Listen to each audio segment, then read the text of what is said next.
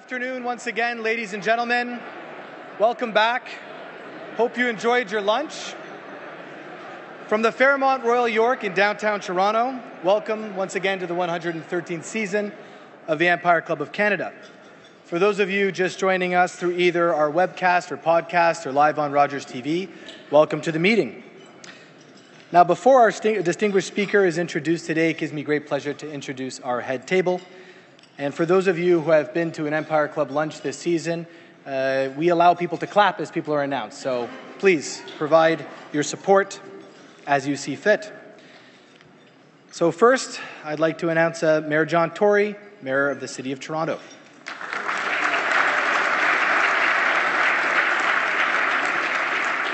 And also, Mayor Tory was actually a past director at the Empire Club, so it's a privilege to have him back with us. Next, we have Ms. Jen De Silva, President and Chief Executive Officer of the Toronto Region Board of Trade.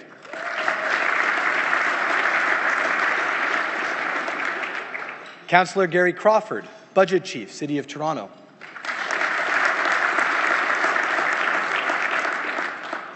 Mr. Colin Lynch, Senior Vice President of Strategy and Growth at Greystone Managed Investments and the first Vice President of the Empire Club of Canada. Next up, we have Miss Amanda Galbraith, Principal at Navigator Limited.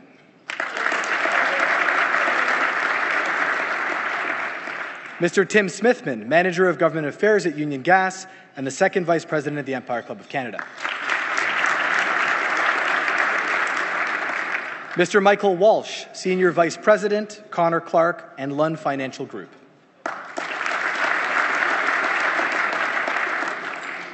Councillor Anna Bailao, City Councillor, Ward 18, Davenport. And once again, my name is Paul Fogelin. My day job, I'm the Vice President of the Ontario Retirement Communities Association and your President for the Empire Club this season. Ladies and gentlemen, your head table guests.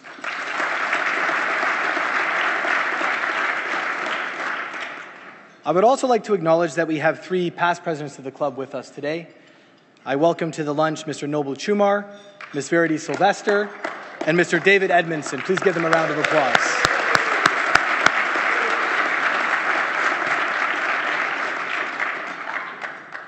So on January 10th of 1974, then Mayor David Crombie delivered an address here at the Empire Club of Canada. He covered some familiar topics: transit, affordable housing, supports for the elderly. But he also spoke about the inability of cities to raise the revenues necessary to meet the needs of a growing and diverse population. And I quote, "We are still in the position where we do not have the money to deliver the services we logically can perform better than the central government. We still labor along with a regressive property tax base as our main source of revenue to supply an ever-widening range of services." He continues, "I predict in 1974, you will hear from the mayors of cities across this great country on the problem of money and power as it relates to the provincial and federal governments." End quote. So while it may be discouraging that some of these challenges have not disappeared with the passage of time, take comfort, Mayor Tory, in knowing that other mayors have dealt with these issues. And more importantly, from any point of view, the City of Toronto has made tremendous positive progress in the many years since Mayor Crombie's address. Toronto is Canada's largest city. It's the fourth largest city in North America and home to a diverse and talented population. It's a global center for business, finance, arts, and culture, and is consistently ranked as one of the world's most livable cities. A world-class city demands world-class leadership. Someone with effective management skills, political savvy, the will to make tough decisions, and the ability to attract business, jobs, and tourists. In order to successfully navigate the growth of a global metropolis, you require a skilled navigator. And in that regard, Torontonians are fortunate to have John Tory at the helm. Born and raised in Toronto, Mayor Tory has spent his career promoting and giving back to the city he loves. As a lawyer, talk show host, businessman, member of Provincial Parliament, leader of the official opposition at Queen's Park, and finally as mayor, he has long believed that diversity is the strength of the city. As mayor, his focus is on bringing the city together as one Toronto. Mayor Tory is a lifelong and self-proclaimed long-suffering Toronto Maple Leafs fan, maybe not for long, hopefully. And Mayor Tory and his wife Barbara have been married since 1978. They raised their 4 children, John Jr., Chris, Susan, and George, here in the city of Toronto, and are delighted now to have 5 grandchildren to spoil. So ladies and gentlemen, please join me in providing a very generous welcome to our guest of honor, the 65th Mayor of Toronto, John Tory.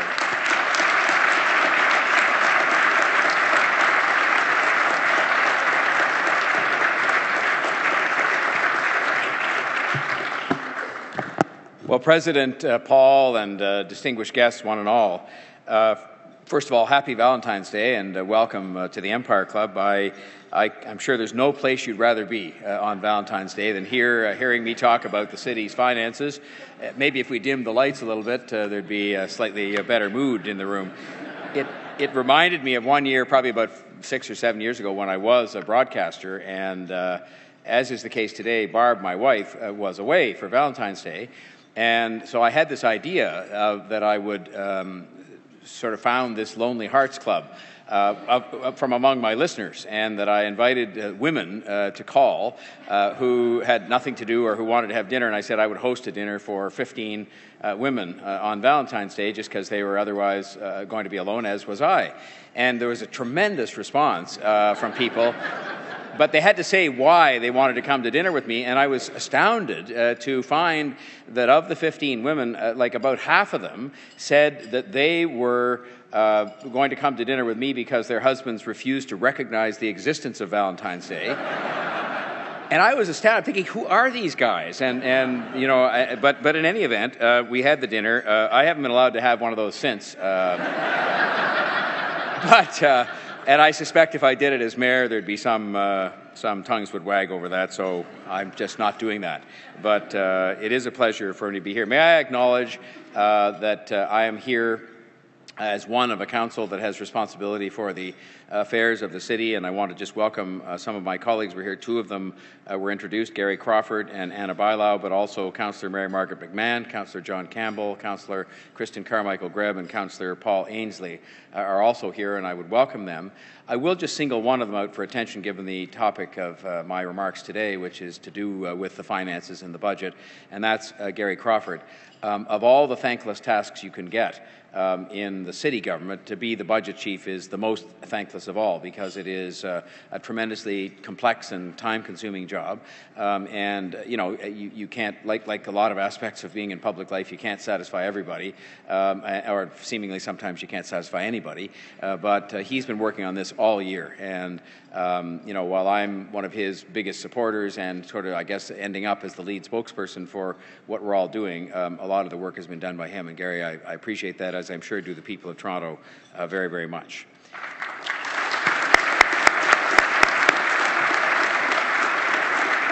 So tomorrow we begin the City Council debate at the end of a very long process that did start many months ago of the 2017 budget. And as I mentioned, our City Council has 44 councillors, plus myself, and together we represent Toronto's more than 2.7 million residents. And as you know, we're a city of many neighbourhoods. We are home to people from around the world, from all walks of life, all different occupations, and have many different points of view. And so when it comes to the annual budget, you hear, if you're a consumer of the news, many of the louder voices who will say we're either spending too little or we're spending too much. But you don't tend to hear from, perhaps other than your neighbours or people you socialize with, from a lot of average people. I think my job as the mayor, and Gary's job as the budget chief, and all of our jobs really as city councillors, is to listen to all of the voices, to try to break through the rhetoric, to look closely at the numbers, and to lead a budget process that satisfies the needs of our citizens as best we can, while demonstrating that at the same time we're a government that acts responsibly and spends money wisely. This year, the operating budget of the city will be more than $10 billion, from which we must support dozens of city agencies and divisions. You're familiar with the big ones like the TTC and the police, but there are many others.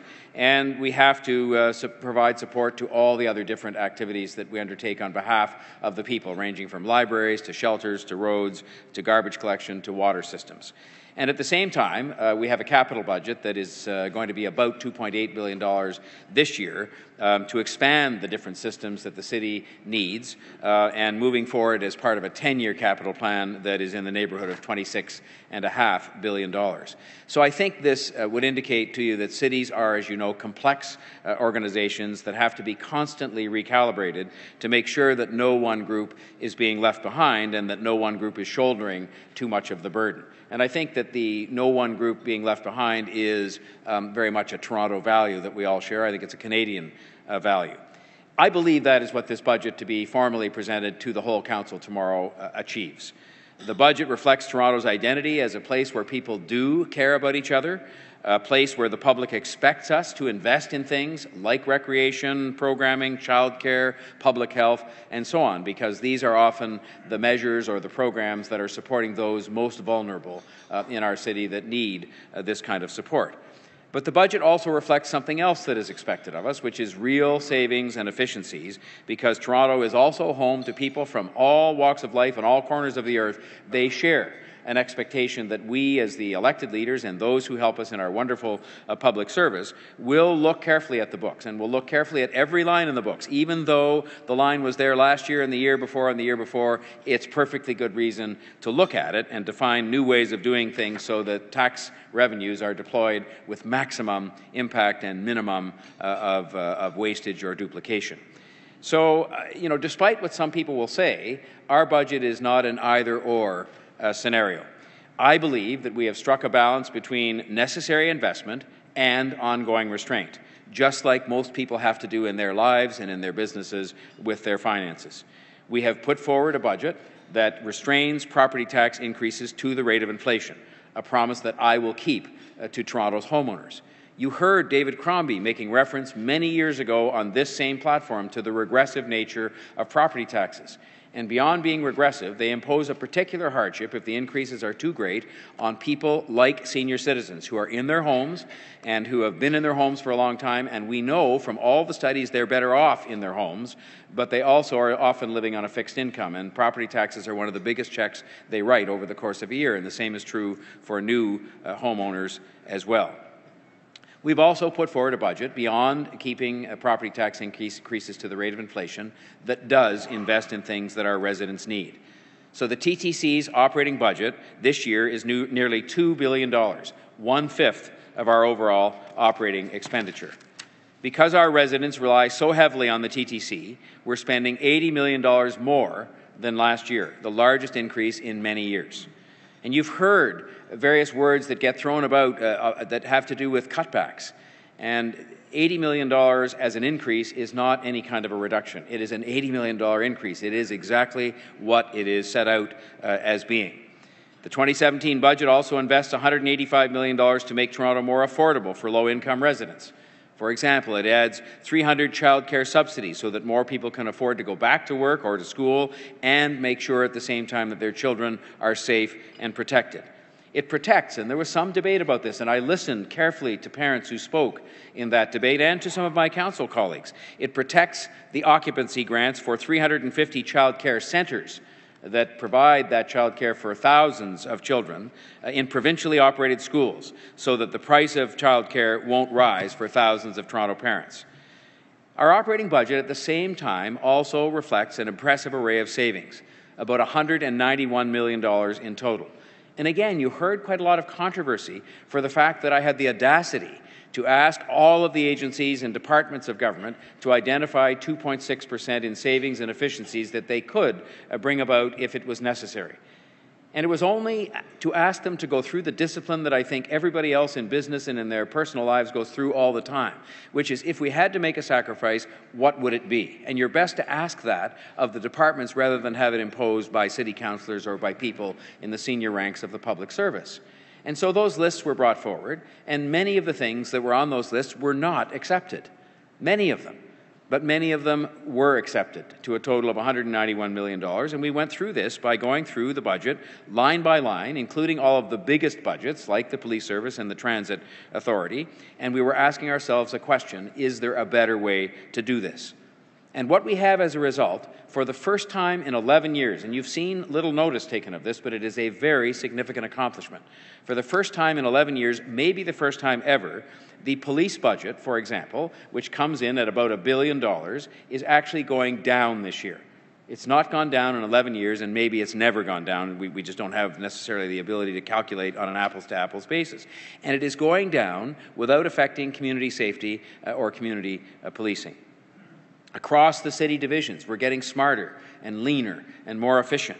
We're modernizing the government to take away this tendency to do things with clipboards and pens and move to the digital world where the city was actually running behind many organizations outside of government.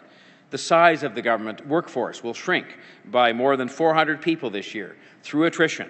And we're moving to reduce, again by attrition, the ranks of management over the next 3 years by 10%. And you know, people in this room, and lots of other people know because they've been through the experience, this can be done by looking at ways to be more productive and to have existing managers be able to accomplish more, sometimes with the help of technology.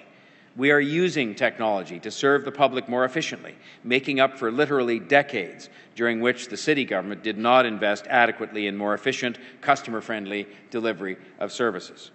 So, for example, the Toronto Public Library, which is the largest public library system in the world, I'm proud to say, which, by the way, will receive an increase in its budget this year, again, contrary to what you might have heard.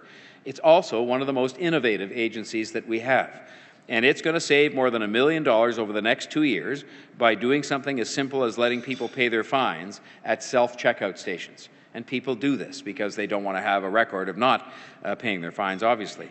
The TTC is going to save $300,000 a year by doing something that a lot of the organizations you're involved with did a long time ago.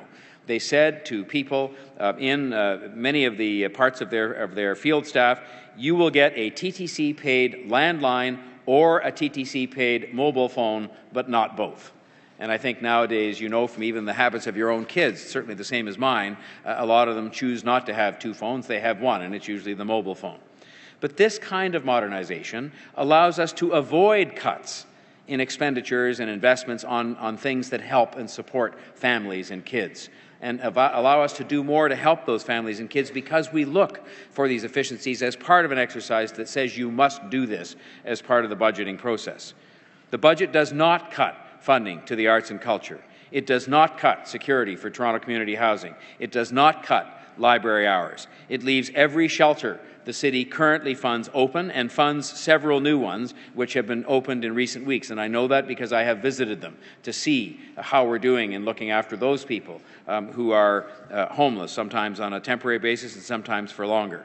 The budget leaves all of the city's library branches open, many of them now with expanded hours and program offerings, because we have found, especially in some of the neighbourhoods that need extra support, the library can become a very important community hub where it's more than about reading materials and research, it's about language programs and programs to help kids and families, including a lot of newcomers to our city. So I believe our budget for this year is sound, it is responsible, and it is caring. It reflects the complex needs of our city that I referred to earlier and the budget realities of an organization with limited sources of revenue. I'm proud of the budget. I'm proud of the work that Gary Crawford and the members of the Budget Committee have done and the work that went into it by our public service as well. Because I am committed to listening to all the people of Toronto and finding a way forward that is in the best interests of our city and that maintains and expands the vital services that we provide, that is one of the other reasons why I'm proud of this budget. Simply put, I have to believe that we have come close to achieving the balanced outcome that we sought, and I think that most of the people of Toronto would want us to achieve, when, on the one hand, I have a small group of council critics who say we're not spending enough and who call on us for huge property tax hikes to make up for that, while on the same day, another group of city council critics say that we're spending too much and call for massive cuts to transit and childcare. I have to believe when those two groups on the same day both speak and say, on the one hand, you're not spending enough, spend more and increase taxes a lot more, and on the other hand, there are groups that say taxes are too high, you're spending too much, cut childcare and cut transit, that we've probably arrived at just about the right place if you really look at the best interests of the people of Toronto.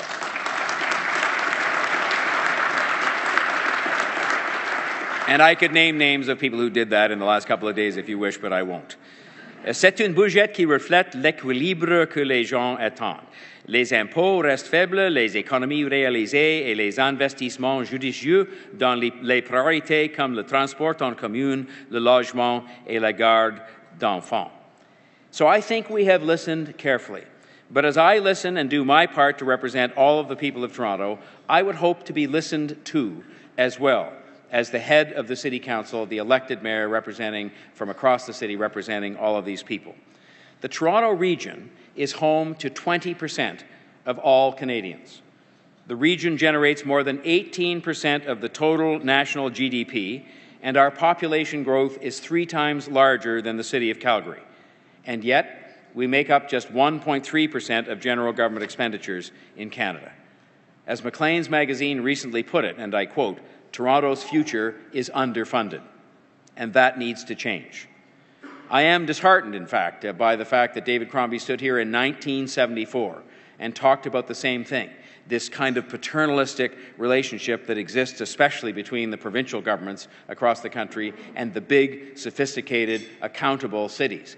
The City of Toronto and its government are bigger than many provinces in this country, and yet I spend a huge amount of my time scrambling up the street to ask for permission to do this or that is clearly in the best interest of the city, and where I'm prepared with my colleagues to be held accountable for those decisions in elections that we face that are every bit as rigorous as elections that are faced at that level of government. Last year,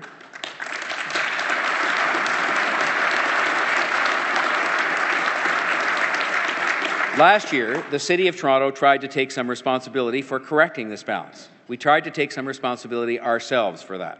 We put forward our own plan to raise revenue and invest in our city's needs, a plan to build, and an honest plan to pay for that building. An honest plan to pay for that building, because I was prepared to stand up, and my colleagues stood with me, to say, let's be honest with people. If we want to build transit, if we want to fix housing, if we want to provide for the needs of our citizens, it's not free, and we're going to have to pay for it and make sure we then responsibly steward those resources. At the City Council, 33 councillors representing diverse neighbourhoods from across Toronto and from all ends of the political spectrum voted in favour of road tolls and of a hotel tax and the end to our city's outdated vacant property rebate, a very rare 80% consensus of the city councillors voting that day, and it's especially rare when it comes to revenue measures. Once, about a couple of years ago, before my time as mayor, they spent a whole day debating various revenue measures that could be undertaken to address precisely what I'm talking about, and had the raw courage to vote down all 11 and opt for none. This plan would have helped us to address not only our ongoing operating pressures, while also giving us a source of revenue to leverage for investment in large-scale capital projects such as transit and housing. But as you know, our request to introduce tolls under the City of Toronto Act was denied by the province of Ontario. Our hands have been tied, but our needs have not been met. And so we expect more.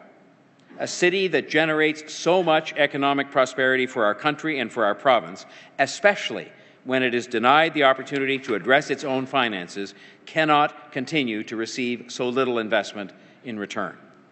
Toronto is home to nearly 3 million people. We are the corporate and innovation headquarters of our country. We have millions of transit riders every day. I've said before, when people say, well, you're asking for special treatment for Toronto, I'll say no. I'm prepared to be treated the same as any other city in Canada that has millions of transit riders every single day. And I'll be treated the same as any other city in Canada that has 58,000 units in its housing corporation, the second largest landlord of its kind in North America. Our residents are creating jobs and industries. They're curing diseases. They're excelling in the arts. They're helping solve problems to the benefit of our country and our province as a whole. Our city is among the most admired and livable in Canada because people have made those investments over time and taken those decisions. And we are Canada's champion. We are Canada's champion. We continue to attract from around the world, as you know, whether it's in healthcare or technology or education or anywhere else, the best and the brightest from around the world. This is a place that is a magnet for talent and for job creators and risk takers to come here and create wealth in our country for the benefit of the whole world, but certainly for the benefit of Ontario and of Canada. In this year's federal budget, I believe the Prime Minister and his team will announce funding for the second phase of its national infrastructure program, and that funding and the way it's done will demonstrate an understanding that Canada cannot succeed without the success of its cities, in which 80% of Canadians live. The Prime Minister knows that investing in cities like Toronto and Vancouver and Montreal and Edmonton and Calgary will benefit our entire nation and people who live in every corner of this country. But even federal government money and understanding are not enough on their own. When the second phase of these investments are announced by the federal government, I believe very strongly that the provincial governments must be held to account, all of them, including Ontario.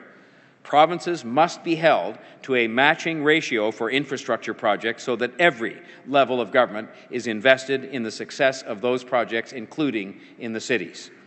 I expect the Government of Ontario to cost-share Phase 2 of the federal government's transit infrastructure funding, including projects, in our case, like the Eglinton LRT, the Eglinton East LRT, the Waterfront Transit, and the Relief Line. I also expect the province to cost-share long overdue investments in social housing, including the staggering repair backlog of Toronto Community Housing, which houses some of our most vulnerable residents. And so far, that repair bill has been addressed largely by the City of Toronto taxpayers alone. And so you know the scale of our investment out of city funds this year. The number will be $250 million in those repairs, borne alone, virtually alone, by city taxpayers. I would also expect the province would contribute land for affordable housing so that we can create more options for young people, so in turn they can continue to build their lives and their careers here in the City of Toronto. And the province must also commit to helping us pay for two of the region's key transportation corridors, the Don Valley Parkway and the Gardiner Expressway, which currently are 100% funded by City of Toronto residents. These roads were downloaded to the city many years ago. If it was important to protect 905 residents by denying tolls, then I believe it is important for the province to help fund those roads which are used by so many 905 residents. That was part of the thinking behind the road tolls. It is a user fee, which I think in many, many cases is a fair way to help finance things. But in this case, there were also many of the people using those roads which were paid for by City of Toronto taxpayers, and to which those people from 905, with the greatest of respect, did not make any financial contribution. These, as we all know, are regional roads, not city roads, and they should be treated accordingly by other governments in this region and in this province. I would say to you, ladies and gentlemen, very simply put, it is time for political fears, because let's not make any mistake about it. What stops people from acknowledging the importance of the City of Toronto to the economy of this province, the importance of investing in the City of Toronto for the benefit of the province of Ontario, the fact that Toronto's problems are deeper and more complex because of the size and scale of the city, what stops that is a political fear of looking like you're doing too much, quote unquote, for Toronto. And I think it is time for those fears to be set aside, especially by the province of Ontario, and replaced by bold, honest acknowledgement of the special role and the huge economic importance of Toronto to the province of Ontario and to all of Canada. I know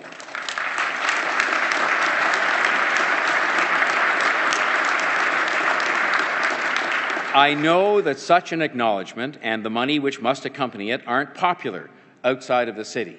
But Ontario's golden goose must be nurtured, not ignored, if Ontario as a whole is to prosper.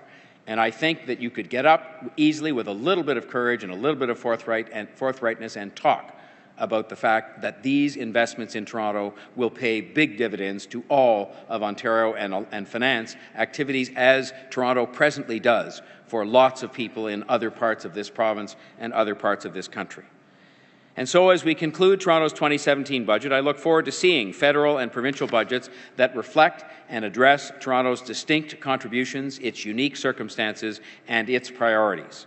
Toronto represents a huge opportunity for Ontario and for Canada right now, right now. We're at a moment in time where the world is watching the way we live here together, which is different. We are telling a different story about how things can be done in terms of how we live together and celebrate each other's differences and take this amazing mosaic of people from around the world, and instead of finding out or determining what divides us, we determine how those differences can benefit us, how we can learn from each other, how we can take the sum of the parts and make it more than just what simple addition would make it.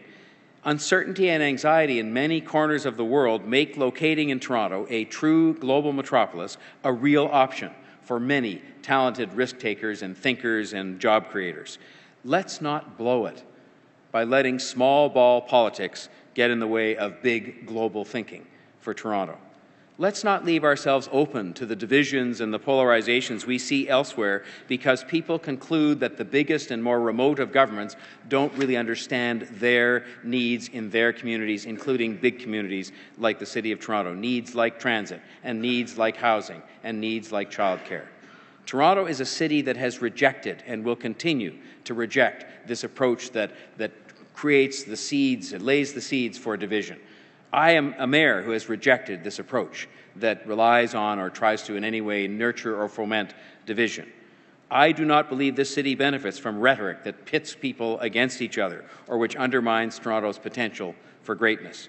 I believe that we must concentrate instead on city building and on moving forward together as one Toronto, where we forget about the old debates of the past that happened not very long ago, like how about 2.5 years ago, where you were pitting Scarborough against downtown or North York against Etobicoke. There is no place for that. That is not going to move us forward. I will continue to try to lead a city with my colleagues where people care about each other, where our differences are celebrated as a source of strength, and where our money is invested wisely for the greatest public good. And I look forward, with my fellow councillors and with all levels of government, to achieve what is best for Toronto, because I honestly believe in my heart, and I know you can discount for the fact there's a bias because I'm a lifelong Torontonian and its mayor, but I honestly believe that as Toronto thrives and grows and sets an example for the world, that is good for Ontario and that is good for Canada. And I am all about building up Ontario and building up Canada through doing what I can together with all of you to build up Toronto. Thank you very much for your attention.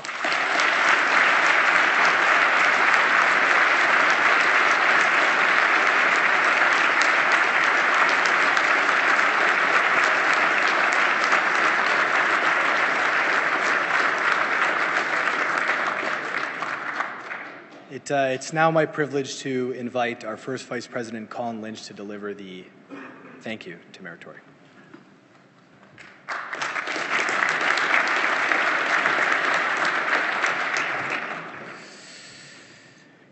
It's a pleasure to deliver these remarks of thanks, particularly as I've had the pleasure of knowing the Mayor for several months in several settings, including Toronto Community Housing. He's an inspiring example for us all. I can think of few harder working individuals who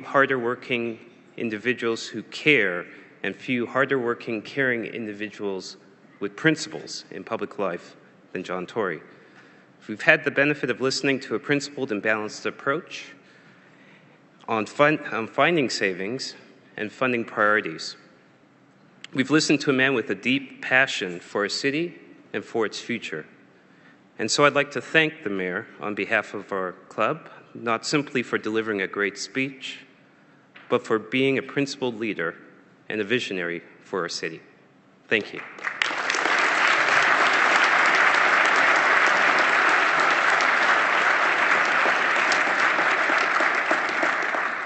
Thank you, Colin. I'd like to thank our sponsor for today's lunch. We're a not-for-profit club, and we couldn't do what we do and host such great speeches without our support. So Scotiabank, let's give them a round of applause for supporting today's lunch.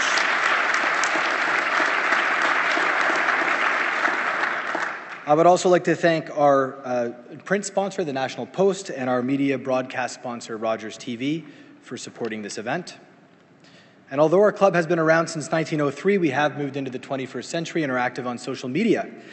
So on your program, you could see we're active on Instagram, Twitter, Facebook, and now recently Snapchat, which I don't even know how to use, but we're on Snapchat. So check it out.